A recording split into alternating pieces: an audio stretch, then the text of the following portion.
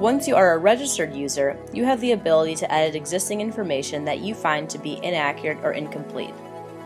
When you are on the page and you wish to edit, simply click the Edit button below the table and you will be able to add or remove anything from the institution's page. After you make your changes, hit the Send to Moderator button, and the moderator will approve your changes before publishing them. In addition to editing existing entries, you can also create new ones. Once you are logged in, go to Records on the left side of the page, then click on Create a New Record. Select the appropriate tag and fill out the form provided, including the name of the institution and its contact information.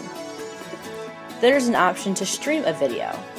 If you wish to include video affiliated with the institution you are registering, click the Yes option and paste the URL. You may also embed a video.